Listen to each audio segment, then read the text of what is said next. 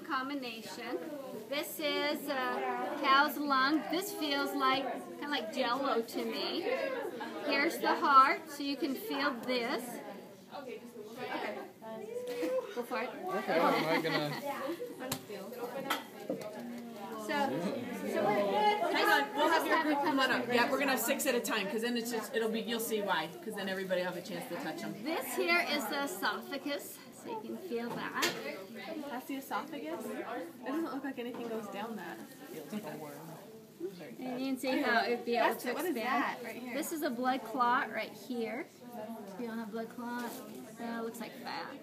This is the trachea, so you can wrap your hands and feel the cartilage in the trachea, the ribs of the cartilage.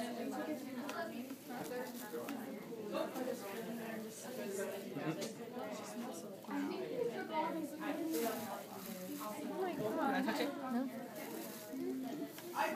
This is the pericardial sac. Some of you have that. It encases the heart, helps to keep it into place.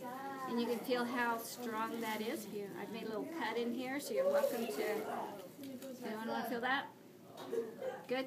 Alrighty. Let me inflate this. I will not blow it up, but I will inflate it. The first time I mentioned to a class that I was going to blow it up, they all moved way back, so I thought I was really good. So I'm just going to inflate the lungs. You'll be able to see the lobes.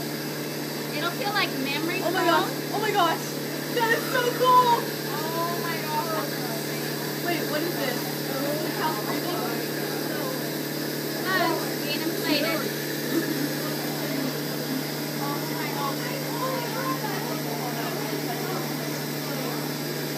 Are they not gonna blow?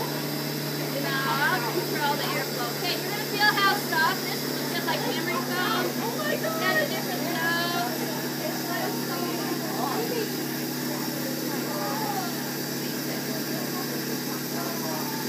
Isn't that soft?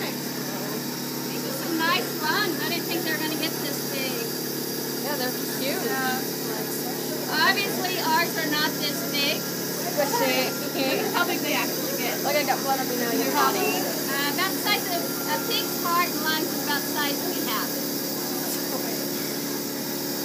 That's where we're like, rah! You go back and enjoy your heart. Okay, wait, I want a picture. Oh yeah.